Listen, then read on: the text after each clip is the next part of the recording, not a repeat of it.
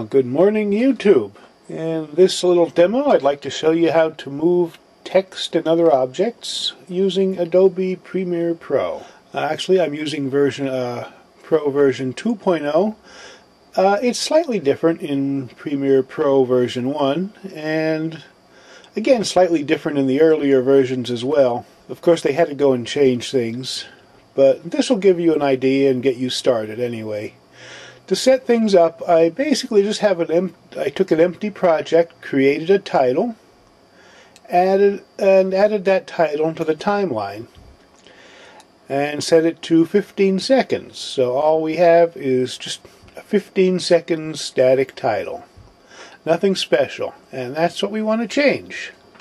So what you need to do is first get to your Effects Controls tab or window, whichever you have, and then select the clip that you need to animate, whether it's a title, a video clip, a photograph, whatever. And once that's selected, you'll see up in your Effects Control tab the Motion Controls. Click the little down arrow and you'll see what you can control motion-wise. Now, if you just wanted the text to move to the upper left corner, for example, all you would have to do is change the horizontal and vertical numbers, and that would actually control the text for the entire run of the clip. So if you just wanted to zoom in, for example, to change framing or something, you could do it right here.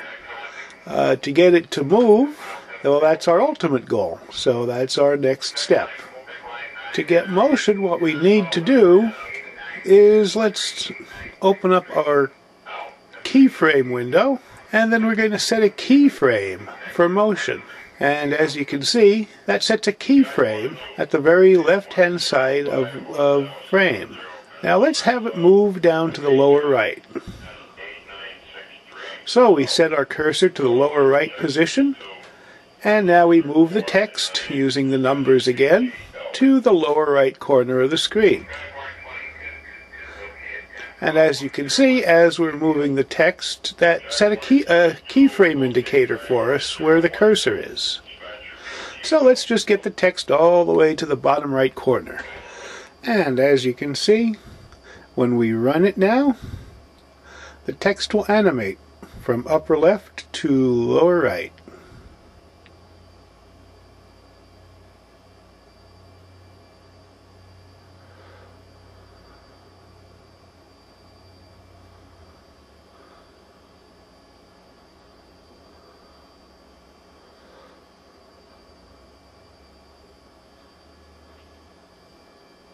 Now in Premiere Pro 2, there's also another way of moving the text besides simply changing the numbers. In this version, you can simply click on the text and drag it to wherever you'd like it to go. You just set your cursor for where you'd like the key point to be and drag the text, and as you can see, it'll set you a keyframe at that point with that location, and the text will move along that shown path. So that gives you another way of doing it in Premiere Pro 2. Either by just setting your own keyframes and changing the numbers, or dragging the text as you go. And as you can see, it goes from one keyframe to the second keyframe, and at that point it starts moving towards the final keyframe. Now you can do the same kind of thing with the other motions listed too: scale, rotation, etc. Let's say we wanted the text to spin once as it's going from the first location to the last location. All we have to do is set a keyframe at the first location, then drag our indicator over to the end, set another keyframe there to go around, say, 360 degrees, which is one rotation. And what will happen then is it'll travel around, as it's moving, it'll spin one rotation.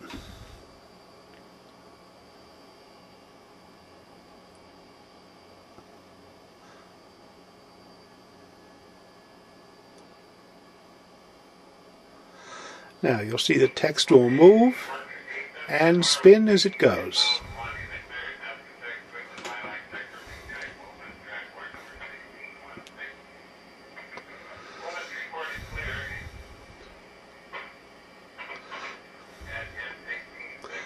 We can also set extra keyframes for rotation. Simply set your indicator where you'd like it.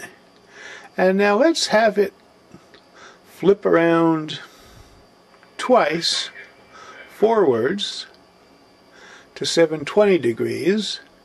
At that point, then it'll flip back once to 360 when it hits the end. So we just set that keyframe point to 720 degrees, which is 2 complete revolutions. And let's see what it does now. And you can see there's our new key point for 2 revolutions. And our last one takes it back to 1. So let's see what it does. We've got 2 forward and 1 back to the final point.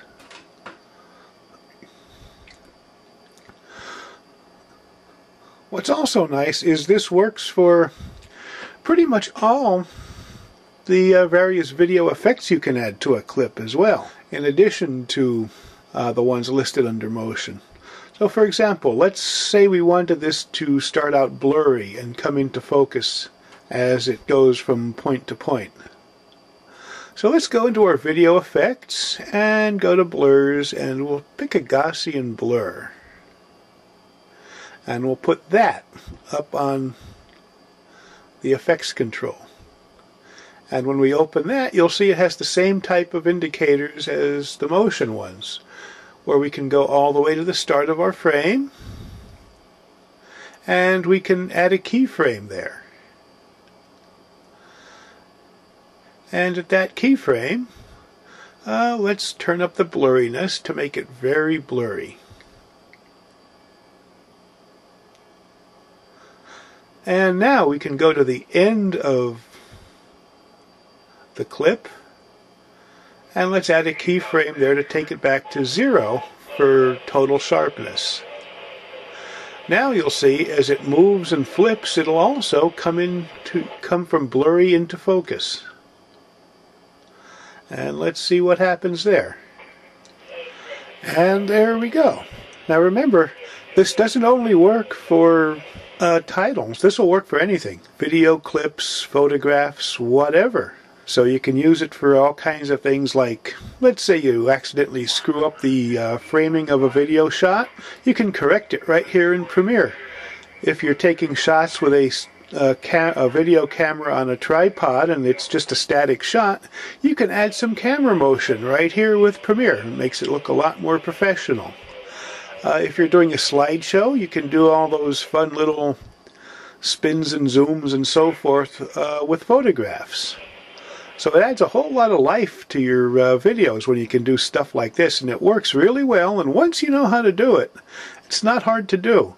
And also remember, it works for all your other video effects too, so you can change color and things like that all dynamically within your videos. So have fun with this new avenue of effects using Premiere Pro, and if you have any questions, feel free to ask. Talk to you all later. Bye-bye.